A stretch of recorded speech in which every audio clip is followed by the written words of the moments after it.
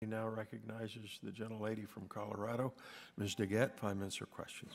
Thank you very much, Mr. Chairman, and I want to thank you for your comity and allowing me to wave onto this committee. It's a tough topic and it's important.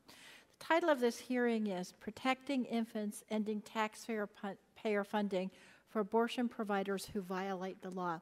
Ms. Waxman, under current law, the federal government right now, if somebody who violates any law is found by due process to violate that law, federal funding can be cut off right now under current law. Correct? Yes. Yes. Or no? If what we're talking. Thank you. If now, yes.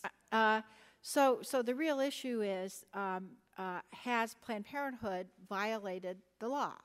Correct? That would be the issue. Okay. Now, at the beginning of this hearing, we were shown some small film snippets, but I just want to ask, Dr. Yost, you yourself have did not make those film snippets, correct? Yes or no? No, ma'am. And Mr. Maddox, you yourself did not make those films, correct? Yes or no? I did not create them. I've watched them.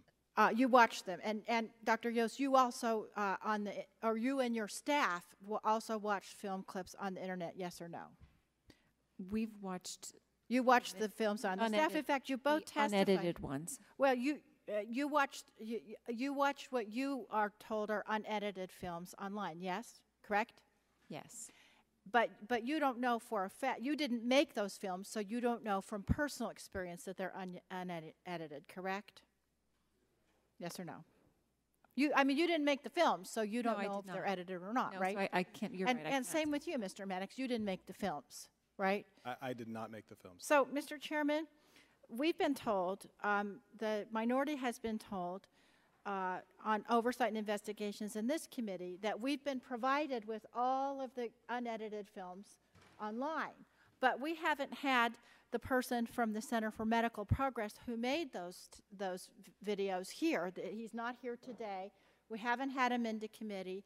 On the oversight subcommittee, we take testimony under oath. And so what I'd like to see, and I see my chairman is here, Mr. Murphy, what I'd like to see is I'd like to see him come in to the committee under oath and talk to us about how they made these videotapes.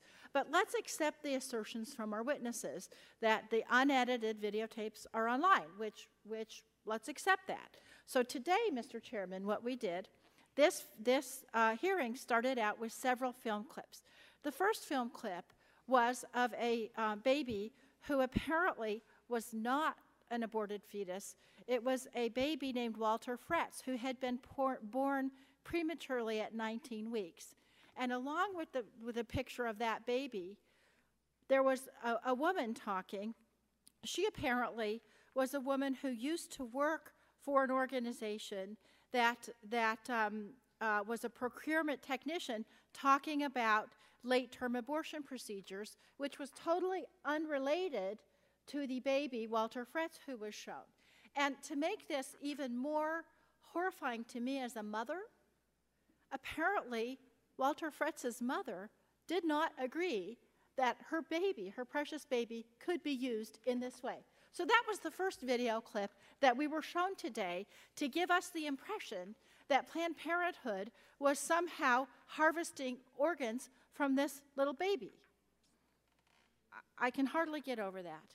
The second and third and fourth clips were very small clips from what are many, many, many hours of videotapes that were apparently taken. So the Oversight and Investigation Democrats reviewed all of the videotapes that we were given, which the majority tells us are all of the videotapes. There was no illegal activity found. There was no illegal activity found in what we saw. When we pointed that out today, you know what the majority says to us?